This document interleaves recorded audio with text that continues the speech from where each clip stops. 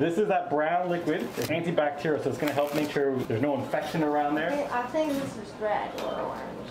So we can really see all that dead skin, that what we call hypergranulation tissue. What happens, like I said, there was a cut. The body's trying to heal the cut, but because the nail's stuck in the skin, it has nowhere to go. So it's just growing and growing and growing. Oh my gosh, when he gets going, doesn't he? I can see that. So this is a rubber band, and what it does, it pushes out all the blood in the area. So when I'm fixing it, I can see everything very clearly. And the second thing, we're gonna be putting an acid to stop that corner from ever growing back. And if there's too much blood, it's gonna wash out that acid and it won't work. So that rubber band is very important.